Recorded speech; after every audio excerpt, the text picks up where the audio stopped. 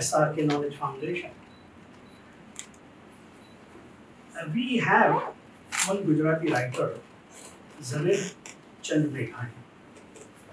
Zaved Chand Meghani is a great writer, and every Gujarati probably have known him, heard his work, and a phenomenal institution by himself. His son was Mahendra Meghani. Now, Mahendra Bhai Meghani is a different kind of individual. And he knew the importance of knowledge, the importance of book especially. So he started, one activity. He said, you call me, even if there are two individuals, I'm ready to travel from Bhavnagar to wherever in Gujarat. And condition is, I will travel on my own, no tickets, nothing, you pay me.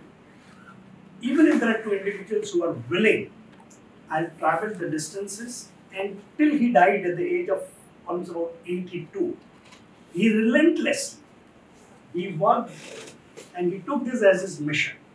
And he would travel. If I call him, and we have called him in Surat many times, twice, and he came. And his task was only to read books. He said, my job is to ensure I come to you, I come to your house, I be with you, you invite your friends and whosoever are ready. And આપણે એમની સાથે વાત કરી અને બુકના વિશે વાત કરી. And he would read out books for me, just inculcating interest among the citizens, among the society. And that movement, that work, went on and on. And he was of the firm belief that people are reading it. And even if I, go to an individual having a meeting where there are only two individuals, it's sufficient for me. It generates awareness. It generates awareness in the society, and loko વાંચતા આનાથી થાય છે. And he compiled many volumes, which I'm sure Ravindra Bhai did have it. અડધી સદીની વાચન યાત્રા કરીને એની પાસે book હતી, which he really compiled. And he was generating કે books લોકોના ઘરે ઘરે પહોંચે. So it's the same tradition. Today, we are here and we are going to discuss a book.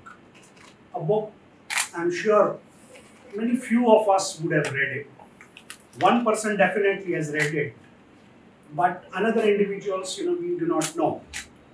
But this kind of experiments are very, very important, where individual talks, and he will talk about this book from his own perceptions, and we will take it based on our understanding. So each one, while he's talking his perceptions, we are taking that book depending on our own past experiences, depending on our knowledge and understanding about what is happening around us. And all of us will have a different meaning out of this.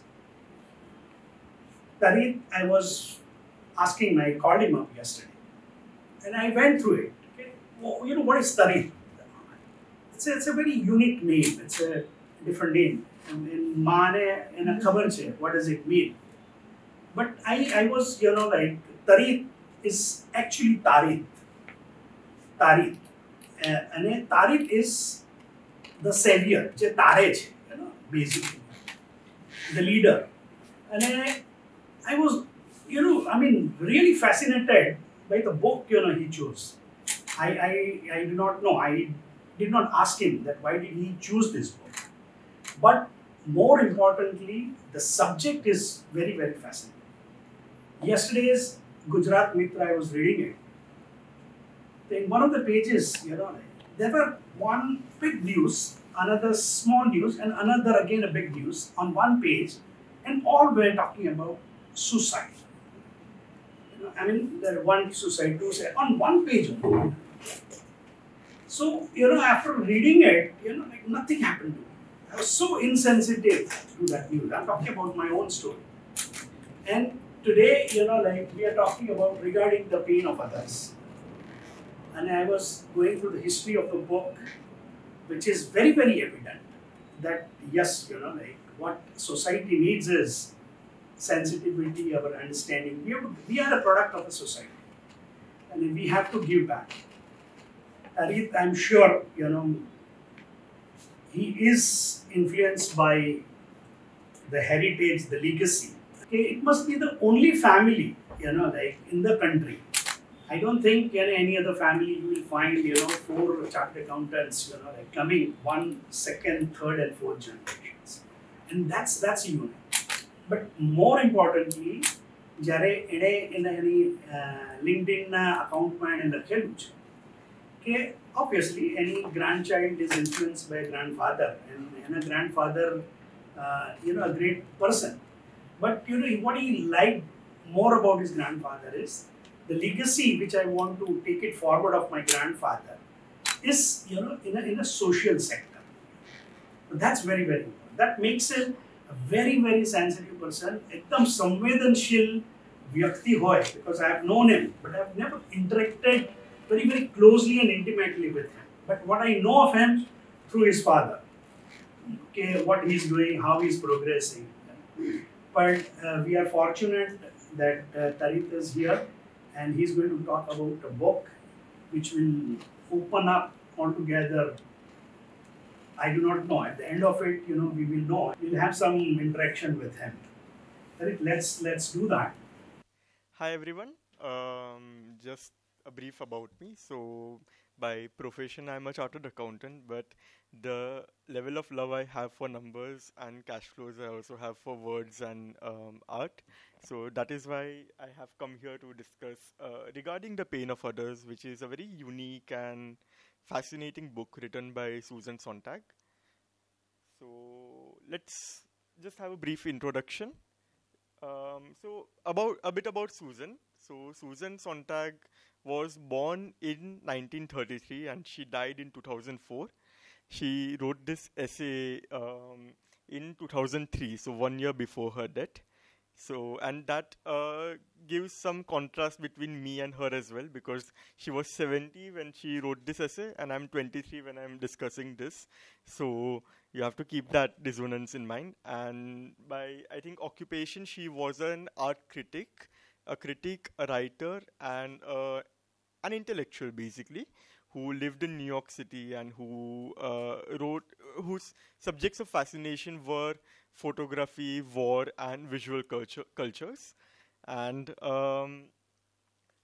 if you were to talk about the book in particular, so this is what the blurb of the book says, what it seeks to discuss. What is the purpose of images of pain and suffering? Can there be any real justification for the creation and consumption of images? So basically જે આપણે રોજ ન્યૂઝમાં જોતા હોઈએ છીએ કે પછી જે આપણને આપણા ઇન્સ્ટાગ્રામ કે સોશિયલ મીડિયા પર લાઈવ ફીડ આવતી હોય છે કે દુનિયાના દરેક ખૂણામાં હંગર હોય, સફરિંગ હોય, ફેમાઇન હોય, વોર હોય હવે તો એ બધા ઇમેજીસ આવે તો how are we supposed to understand those images? How do we interpret? How do we make sense of them?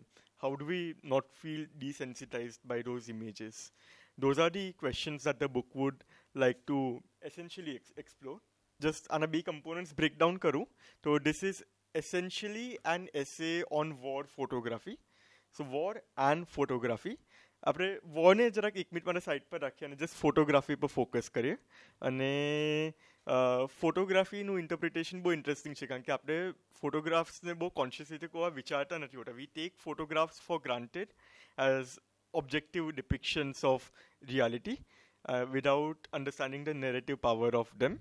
But just to bring things down to a simpler level, these are a few pictures of food. My father is an avid photographer of food. Food na photos લઈને એમના ફોનમાં store કરે. I think upper left corner માં તમારે દાળ ભાત અને normal lunch ના photo દેખાય છે. There's nothing extraordinary about all of these. These are all homemade items, except for Sing Chana. But આ કશે upload પણ નહીં થાય photos. આ just click થઈને store થાય છે. So let's. I always wonder कि केम आ photographs આવી રીતે રોજ click કરે, રોજ આવી રીતે phone માં store કરે. Why to reserve so many gigabytes of storage for these photographs? Second, travel photographs. I think last trip અમારી થઈ હતી ફેમિલીની તેમાં we clicked a few photographs અને I just find it interesting કે જ્યારે પણ travel photographs હોય એમાં similar pose હોય as a family where we look and smile towards the camera, maybe backdrop change થયા કરે, and we have so many of these photographs accumulated with us together. And of course, travel વખતે અમુક આપણે થોડાક fancy photographs પણ લઈએ of sceneries, of landscapes and all of those. How do they make one feel? So here I just wanted to ask a question to the audience as well. When you see photographs posted by others about their lives, travel, even food, marriage for instance. So how do you feel when you see these pictures of other people's life? If someone would like to share. Acha lagta hai. Why do you feel good? You relate and you connect. And do you sometimes wonder why someone is sharing an image of theirs online? Why, what satisfaction they get from sharing something online, and what do they want to convey about themselves when they share things online? And secondly, again, another question for the audience: what do you do with your photographs? How do you store them? How do you archive them? Do you store them meticulously? તમે social media પર upload કરો છો? તમે photo albums digitally બનાવો છો? તમે physical photo albums બનાવો છો? તમે પોતાની લાઈફને કેવી રીતે ડોક્યુમેન્ટ કરો છો? If someone would like to share again, અમુક મોમેન્ટ્સને તમે કેવી રીતે capture કરો છો? What I do is I make different folders according to the occasion that I have clicked the photos. I keep digital albums in my phone. Yes. I think that's a very conscious way of archiving photos. But now, I think modern times now we have very unconscious ways of archiving as well. For example, due to yes, Google Photos. Jema, through the use of technology, they're able to make albums that, compile ke aa tamara travel oriented photos hata, tamara occasion oriented photos hata. And it just simplifies the process quite a lot. And it takes away your role in selecting and cherry picking photos and arranging them. But more pertinently, here I want to contrast with some professional photographers that my friend Malha Nayak clicks. If you look at these pictures, so they look very different from the pictures I showed earlier. Those had a more scrappy feel. Here, things are very polished and refined. દરેક ફોટોમાં એક certain framing છે, certain angle છે, certain editing છે જે તમારે બહુ clearly દેખાય છે. જે પછી ઇવન આ બીજા બે ફોટોસ પણ ત્યાં છે કે અહીંયા એક ડોગ આવી રીતે છે ને મરીન ડ્રાઈવના ફૂટપાથ પર સૂઈ ગયેલું છે, સેન્ટર ઓફ ધ ફ્રેમ છે, પાછળમાં બિલ્ડિંગ્સ છે. એન્ડ ઇવન તો આ ફોટોગ્રાફ્સનો કોઈ ક્લિયર મિનિંગ નથી, તો પણ એક સ્ટોરી છે જે આ ફોટોગ્રાફ્સ કહે છે. આ રેન્ડમ ફોટોગ્રાફ્સ નથી, right? So this is what a professional photographer basically does. Did you observe any other difference between the two? Between the earlier photographs that I showed, je personal hata, and je professional photographers je type na pictures le છે, in the way they are taken? Difference in emotions. Difference in emotions. Emotions as in? As in, they were your family photos. That showed your relation with your parents, the place you have gone, that connection for your travel. And this other pictures were like they were professional. They showed the frame. They were describing the frame. It was just a framework. Correct. Yeah. So emotions are different. Yes. Those are some family emotions, and these are some professional and just frame emotions. Correct. But in both cases, the events and the sceneries are candid, but still the professional photographs, so we find them to be lacking emotion simply because they have a certain kind of polish to them. But we'll revert to this point later, as it is a part of this book as well. But there's this university called New York University, and any school છે, Stern School of Business. Admission procedure is unique. So, most business schools, they ask you to write an essay about yourself and to describe who you are. And they try to understand your motivation like that. But Stern School of Business એવું કરે કે they just ask કે you compile 6 photographs that tell us about you. And that is how we will understand who you are, what your aspirations are. And those 6 photographs should have just one caption each to them. And that is basically how they admit students. So this is a great exercise for self-reflection as well. And I myself conducted this exercise some time back. So I'll show you 5 pictures. 6th one is a bit vulnerable, so I won't. But 5 pictures I can show you. So this is the theme that is underlying all the pictures that I've chosen. Reconnecting. Reconnecting has been an integral part of my journey thus far. So in this album, I'll show you pictures where I reconnected with a person, an object, a memory, or a concept from a very different point of view.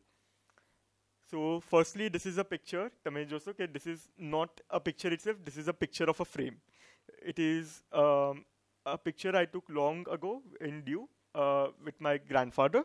And this picture I discovered after his demise, and I got it framed and put on my desk. And of course, this is him teaching me by example that love with logic is love withheld. And then the second picture is this, where I was reading a book called Upstream by Mary Oliver in Tea Gardens of Ooty, learning to reconnect with mud, leaves and grass. And I'm trying to convey that both nature and reading are a very important part of my life. This is, last year I spent a considerable time in Mumbai. So when I moved there, one fine night I had a rare sight of an empty subway tunnel in Churchgate Station, which is impossible to find. But for some reason at that hour, the entire station subway was empty. And I was processing the paradox of experiencing solitude in a buzzing city like Mumbai. And of course, Hopper has explored this theme in detail in some of his works, but we'll not go there. Then this was another picture I clicked after I moved back to Surat from Mumbai, where I rediscovered the culture of my hometown at an annual folk festival. I think the પોકની season આપણી હોય છે એમાં, એટલે ફાફડા છે, તમે ચટણીવાળી છાશ છે, પોક છે, જલેબી છે. And it just tells so much about the food of the place I belong to and also the culture of the place I belong to. કે કઈ રીતે આપણી foodie mentality છે, કઈ રીતે આપણે એક fun-loving, citizenry છે. એ બધી વસ્તુ આમાં convey કરવાની try કરું છું. And lastly, this is a picture I clicked very recently. I went to this place called the Himalayan Writing Retreat near Nainital. And there was a dog. So I have always been a bit scared of dogs, even though I have some compassion for them.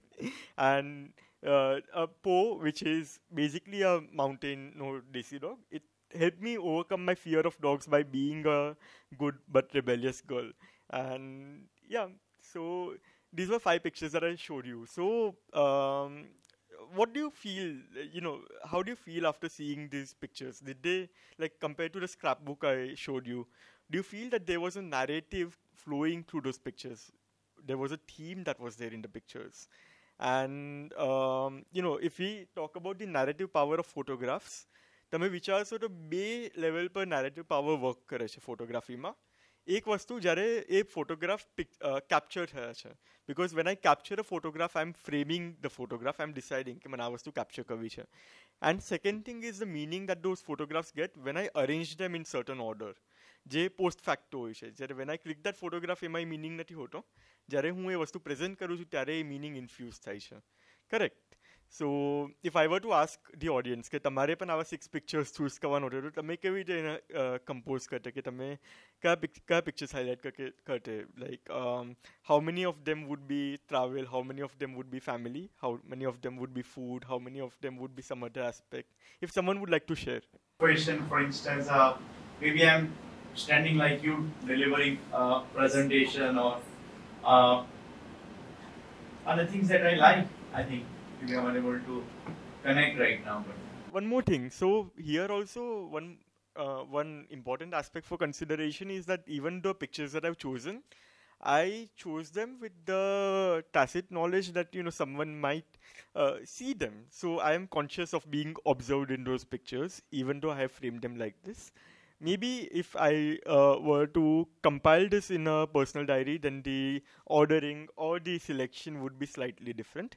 That is, of course, a natural part of, the editing and the curation process. But moving on, war. let's combine the concept of war and specifically why does war photography exist, which is the central question that this book tries to explore. Why do you think that war photography exists? તમે કેમ લાગે છે કે આપણને વોરના photos આપવાના important છે, war journalism important છે, સફરિંગના photos આવવાના ઇમ્પોર્ટન્ટ છે આપણા ન્યૂઝપેપર્સમાં? Why war photography exists in the first place? What is the purpose they try to serve? What is the misery to the people? Okay. Focus કરે છે. Anyone else? Sensitize them what is happening.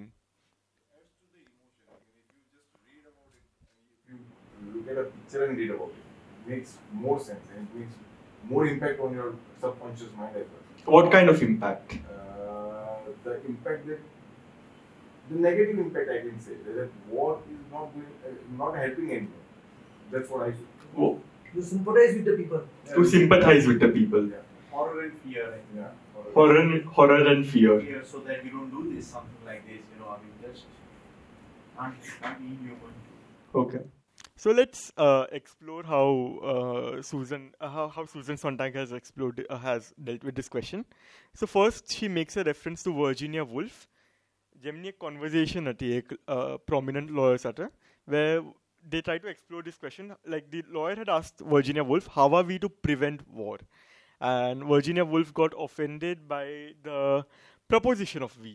She said કે આ we જે છે એ આપણે examining કરવું પડે કે weમાં who comprises this we when we talk about we.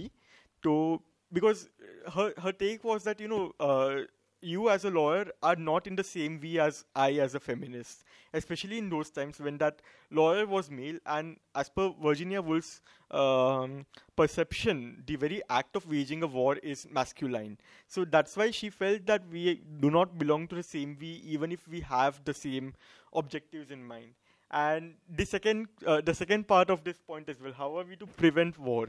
I think by now even pacifists know for a fact, pacifists જે લોકોને પીસ ગમતું હોય એ લોકોએ પણ એક્સેપ્ટ કર્યું છે કે વોર પ્રિવેન્ટ કરવાનું ઇમ્પોસિબલ છે વર્લ્ડમાં, કે તમે કંઈ પણ કરી લો વોર થવાની જ છે.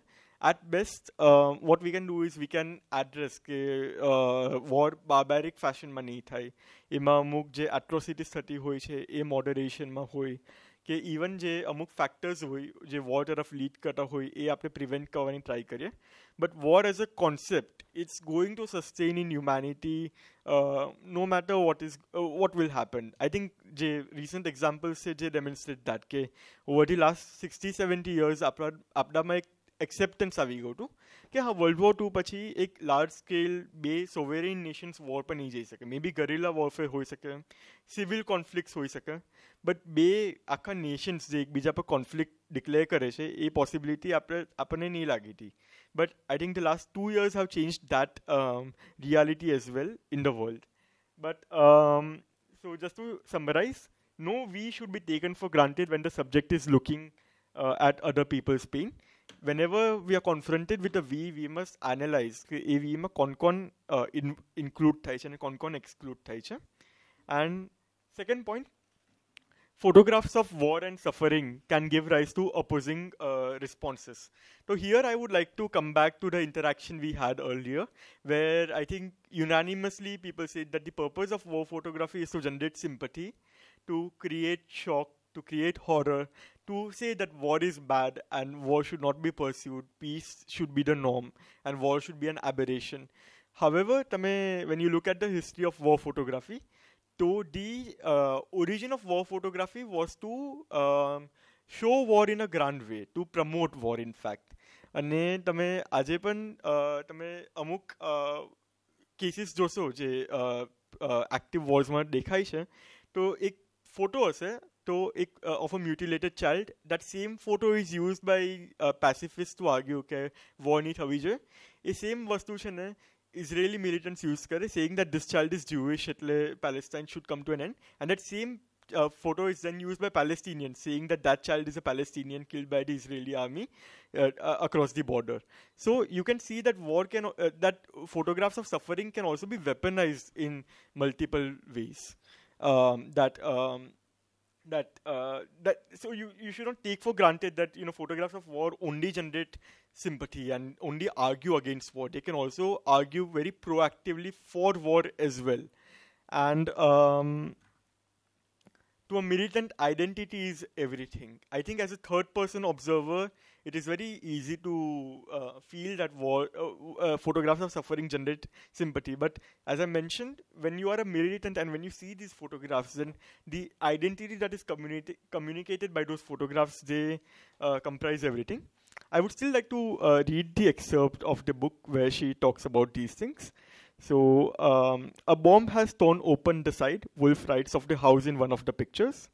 To be sure, a cityscape is not made of flesh. Still, sheared off buildings are almost as eloquent as bodies in the street. Look, the photographs say, this is what it's like. This is what war does. And that is what it does too. War tears, rents, war rips open, eviscerates, war scorches, war dismembers, war ruins. However, but the case against war does not rely on information about who and when and where. The arbitrariness of the relentless slaughter is evidence enough.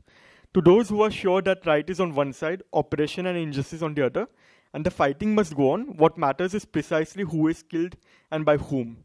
To an Israeli Jew, a photograph of a child torn apart in the attack on the Sbarro pizzeria in downtown Jerusalem is first of all a photograph of a Jewish child killed by a Palestinian suicide bomber. To a Palestinian, a photograph of a child torn apart by a tank round in Gaza is first of all a photograph of a Palestinian child killed by Israeli ordnance. All photographs wait to be explained or falsified by their captions. So I think this is something that clearly comes out. Okay? When it comes to war photography, we need to go one level deeper than just saying on a purpose to sensitize people to the prevention of conflict and suffering. So let's look at the evolution of photography over time, specifically in context of war. तो सौटी पहला जे cameras आवता था तो ये tripod साथ आवता था. They were very difficult to carry around. They were very difficult to operate as well.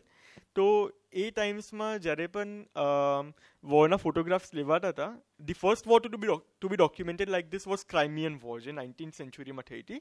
તો ત્યારે આખા જે તો most of the photographs would be post facto કે યુદ્ધ પતી ગયો હોય એના પછી ફોટોગ્રાફ્સ લેવાતા હતા. અને એમાં પણ surprisingly so many photographs would be સ્ટેજ્ડ four dramatic effect કે એ ફોટોગ્રાફર ત્યાં પહોંચે પછી ત્યાં જઈને સ્ટોન્સને મૂવ કરે, થોડું ડિસ્ટ્રક્શન વધારે બતાવવા માટે, and he would try to stage it like that, but all of them would be post facto. Second evolution આવ્યું I think after world war 1, જ્યારે ફોટોગ્રાફ કેમેરામાંથી ટ્રાઇપોડ નીકળી ગયા. The cameras became more portable in nature, wherein we got a closer look to war. However, that was still, શું કહેવાય, there was still a scope for a lot of manipulation because it was still not in real time. So even through World War II, you look at so many staged photographs that have become iconic images over time. For example, Russian flag mukato hoy chhe, I think, ek square per in Kremlin. So that has become a very famous photograph, even though that was staged after the conflict was over and dramatized through the process of editing.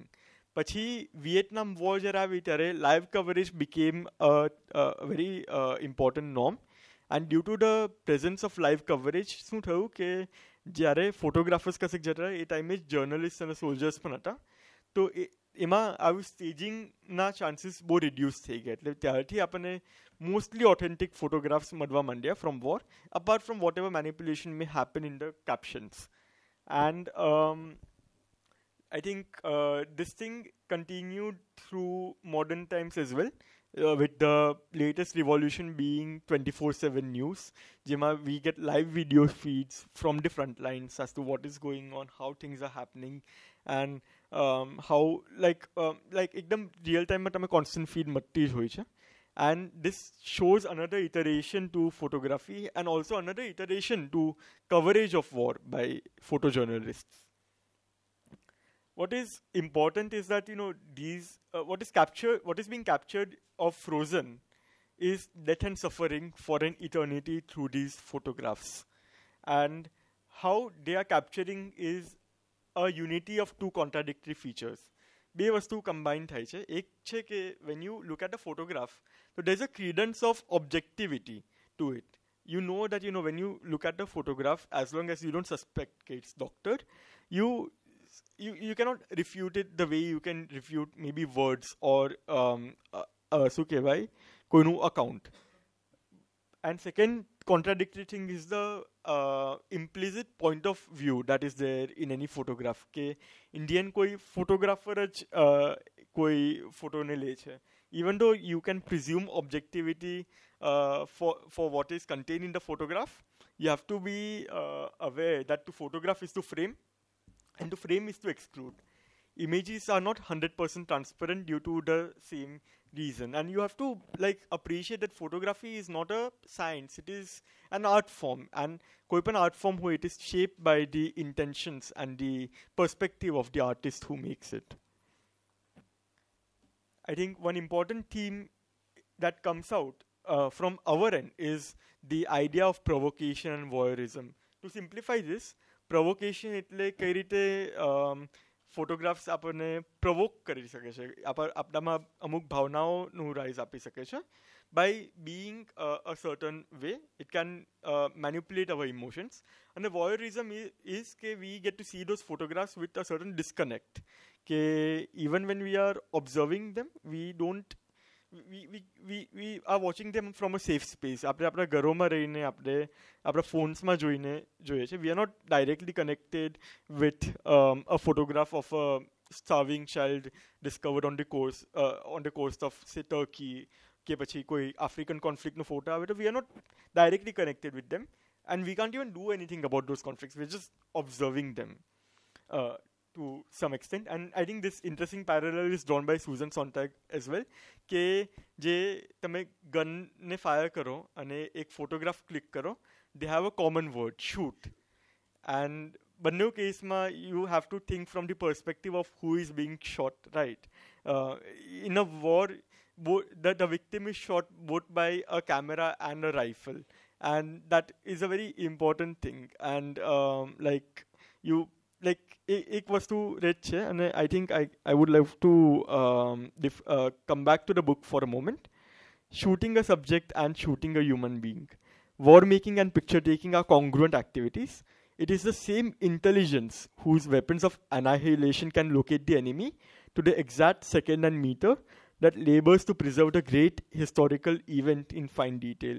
હું તમારે એક આમાંથી instance કહું તો જે Bosnian war થઈ હતી 90sમાં, એ ટાઈમે ખાસીવા છે ને સારાજેવોના જે રેસિડન્ટ્સ હતા, સારાજેવો જે સિટીમાં બહુ બોમ્બિંગ થયું હતું, એના રેસિડન્ટ્સ આમ જર્નલિસ્ટને કહેતા હતા, આવી રીતે ચિલ્લાવતા હતા કે તમે લોકો આર યુ વેઇટિંગ કે કોઈ બોમ્બ આવીને ફૂટે એટલે તમે કોપ્સીસની ફોટો લઈ શકો. That is the parallel that is drawn, and that is the way in which these journalists work during war. So we must understand that photography has an immense power to shape perceptions. Perceptions that may be colonial, that may be national, and that may be about identity. તો આમાં example આપું તો colonial પરસેપ્શન્સ કઈ રીતે કે જ્યારે પણ colonies expand થતી હતી અને જ્યારે જે વોર થતી હતી, તો એ સેમ એટ્રોસિટીઝ જે બ્રિટિશ એટ્રોસિટીઝ ઇન્ડિયામાં થતી હતી કે કોઈ પણ કોલોનીમાં થતી હતી, દે would be shown back in their home country as science of victory or science of રિડેમ્પશન. અને દે વુડ enforce an idea કે when atrocities are committed against people who live in the colonies, they are okay, but when they are committed against people who live in the colonizer, so they are unacceptable. Secondly, એક national perception પણ create થઈ જાય છે. હવે આજે આપણામાં કેટલા નેશન્સના relevant અમુક પરસેપ્શન્સ છે જે ખાલી ફોટોગ્રાફ્સથી આવે છે.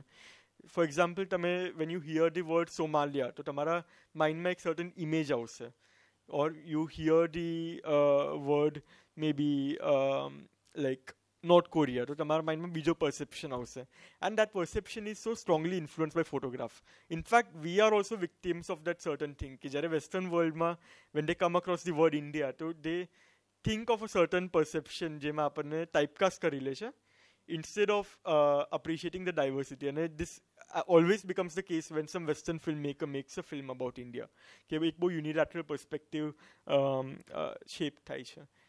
And when we come back to the two functions of photograph, now we understand that photography is not just there to document something, but it also gives a medium of visual cues. A instructions આપે છે કે તમે like આ વસ્તુ મેં document તો કરી છે, પણ you are supposed to feel like this for this thing. તમારે આમાં પણ એક ઇન્ટરેસ્ટિંગ પર્સપેક્ટિવ આપું તો જસ્ટ વર્લ્ડ વોર 2ના એક વર્ષ પહેલાં કોઈ ફ્રેન્ચ ફિલ્મ મેકરે આખી એક મૂવી બનાવી હતી જેમાં એને બહુ હોરન્ડસ ફોટોઝ બતાવ્યા હતા વોરના. That was suppose two B anti war. અને એના લાસ્ટ સીનમાં એ લોકો એવું બતાવે છે કે જે અમુક ફ્રેન્ચ સોલ્જર્સ હોય છે ગ્રેવમાંથી પાછા ઊભા થાય છે in a ડિસફિગર્ડ form and they walk to argue without a hand or without a leg. And the argument that the director tries to make is that this is what war does and that's why it should be prevented at all costs. And just 1 year later, World War II erupted despite, artistic sensitivities that existed at the time. And these were mainstream. Open into Kabadi channel, amok niche marty. Abadu mainstream narrative no part hato back then.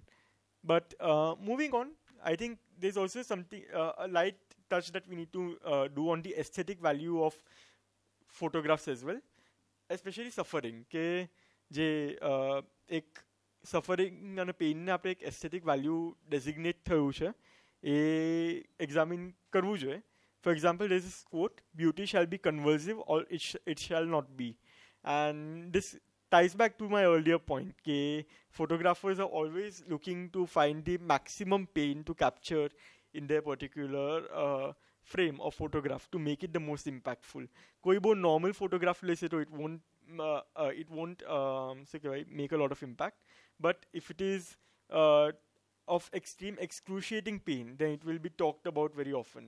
And amapan there's another thing that ties back to our point about a photograph being polished or rough. So I think over time this thing evolved. Photographers should be authentic, or we want them to be spies sent into enemy territory, and we want those accounts to be as authentic as possible. And for chasing that authentic, we want a lack of polish in those photographs. Koi photograph both polished and refined hoy to weed out the authenticity of that. And if it is very crude or with a lot of imperfections, and that is perceived as candid. And historically, એમાં એવું પણ થયું છે કે ખાસા photographers જ્યારે stage કરતા હોય તો they ensure કે અમુક imperfections include કરે to increase the authenticity, the perceived authenticity of those photographs. So photographs are also totems. There is no such thing as collective memory. કારણ કે તમે again you cannot take memory of people for granted, but photos act as collective instructions for what should be felt and what shouldn't be felt. Narratives help us understand, but photographs haunt us. What is the utility of knowledge of suffering? This is an open question that I want to ask all of you. I think after we explored so many things, what do you think is the utility of knowing that there's suffering in the world? What do we understand? Like, up in newspaper, when we look at these photographs, when we look at so much information, so what utility do we get? What use are we supposed to make of that? See, the knowledge of understanding of suffering, it acts as a deterrence. It prevents, like me doing, or me, making somebody punish or inflicting pain on him. That's what. But you are not the one who is inflicting pain. No, but like as far as I'm concerned, I will not do that. You will not do that. Okay. Human race will not repeat the history. Sorry? Human race will not repeat the history. Human race will not repeat the history. Let's put it differently, depending upon the perception. Let's say, for example, if you are basically a more civilized person, as Kamlesh Bhai rightly pointed, if you're a civilized person, you try to ensure that this suffering doesn't occur, or it's something that what you try to say. But for example, if your perception is, more cruelty, for example, that knowledge of suffering probably prompts me more or provokes me, for example, to something that increases the suffering, something like that. What I understand is that if I know the cause behind the suffering, then it gives me some insight that I should avoid doing that. and you should avoid doing that. Yeah. But so again, I do not suffer, or the society here does not around suffer. me does not suffer because I am getting that input. Okay. What do you do when you come across the news that someone else is inflicting suffering on someone else? B is inflicting suffering on C. And you have no ways to stop that kind of suffering. Okay, koi be nation ma war chale chhe and you don't have a say in that, and there's nothing you can do on an individual level. So Emma, what is the use of knowing that? That is the question. But so the utility of suffering is not sympathy. It is instead to make us reflect that our privilege exists at on the same map as this suffering. And compassion, as was rightly touched upon earlier, needs to be translated into action, or else it withers. And I think in this book, 2 ideas that were proposed earlier by Susan Sontag were revisited by her. So I think 30-40 years before she wrote this particular essay, she had written a collection of essays called On Photography, where she was examining a similar theme.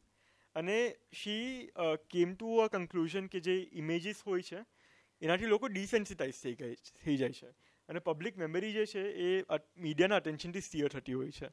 However, when she sat down to write this particular essay, she said that this is not something that happens universally.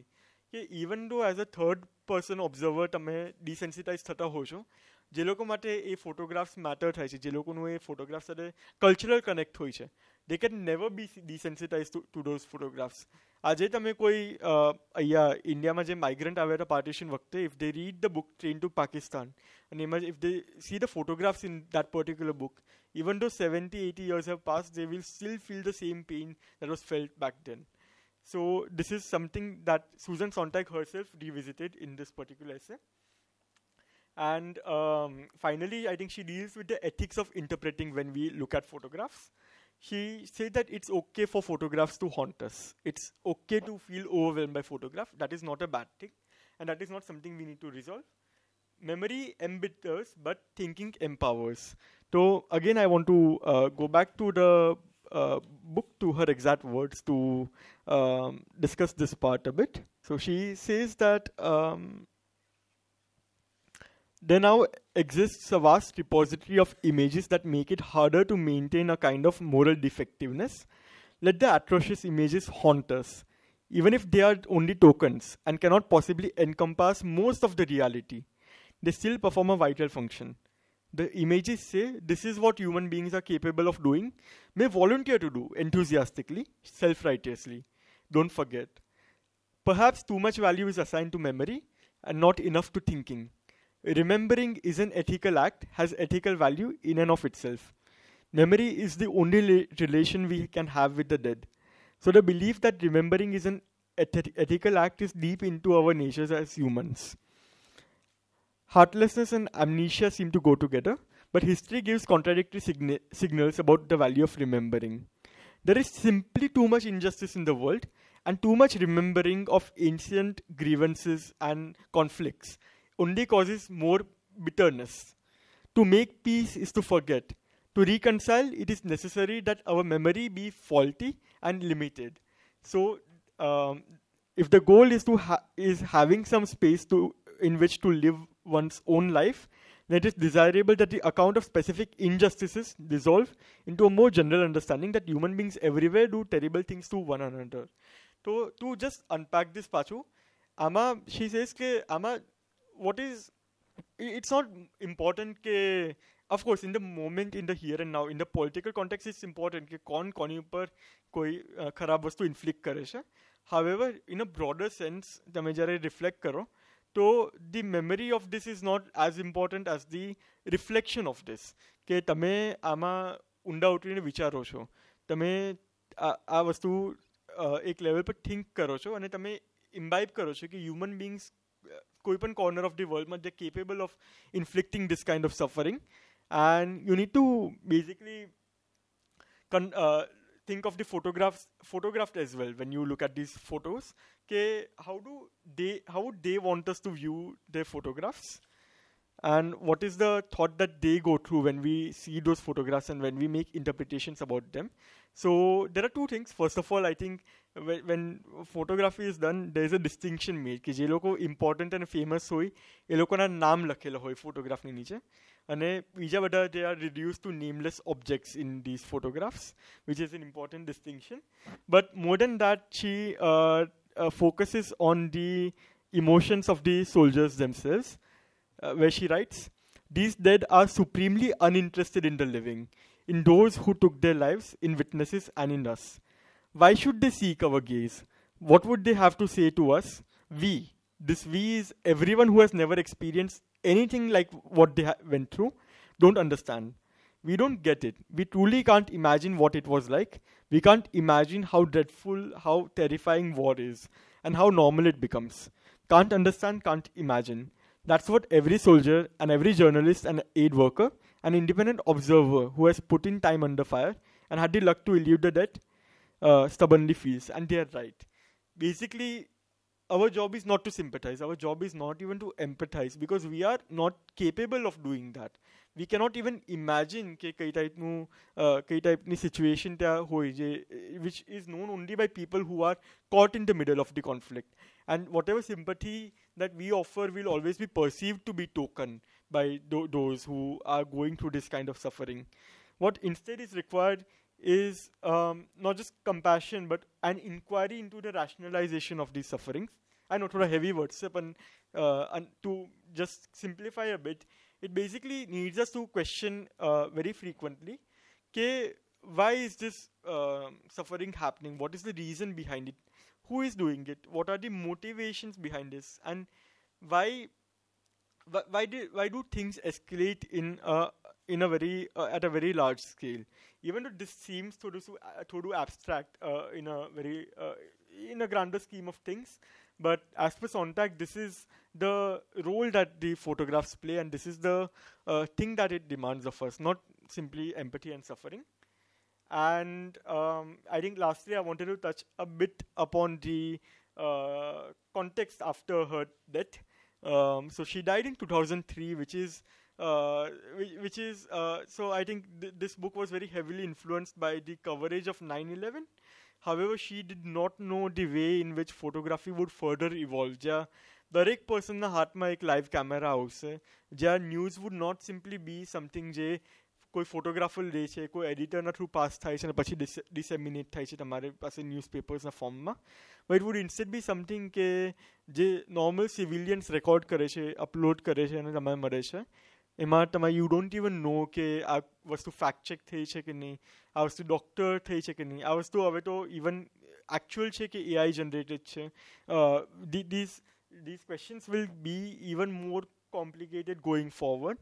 But I think what she tries to say is that when we are drowned by 24/7 coverage of suffering and war and conflict and all of those things, what we should remember is to take a step back and just look at the grander scheme of things instead of being emotionally overwhelmed by the specifics of what we see. And that is basically it. I personally wonder how she would feel about the modern world, how she would feel about the kind of journalism we have today, the kind of like social media dissemination, the kind of connectivity that we have, and how that has further desensitized us to quite a lot of things. But yeah, I think that is something worth wondering about. So I would also like to take any closing questions if you may have. One thing, which in some of the pictures, the moment you put narration underneath the photograph and a photograph as it is, it changes my perception. Now, let's say, that food which you mentioned, and there was a narrative. Once I read the narrative, I have a limited perception about that particular picture. So it restricts. So, I really wonder at times, like whether we put, like any narratives underneath the photograph, or we just leave the photograph decade just as it is, and let the viewer decide, or let, like their perception decides. That is, yeah, that is very interesting. I think, Kanke, matlab, I think, would you be comfortable giving that power of interpretation to the viewer? I do not know, but like the moment you put it, like then I don't look at the picture. I read at the words and that's it. That is true. That is true. It has that particular power, and I think हमना एक बहुत famous pop art punch है जेमा there's a photograph of a kettle and नीचे caption है this is not a kettle, and like what is it trying to implore to us, which is something I wonder about. But you are right. When you put a caption to it, then that caption limits your frame of thought to that particular photo, as to that particular photograph. But it can also like I think it is possible to preserve some subtext even when you insert a caption if that caption is open-ended enough. Amma, why like she wrote the book? Why did she write this book? And what she wanted to achieve out of this? Any Emma take study करेलो शायद.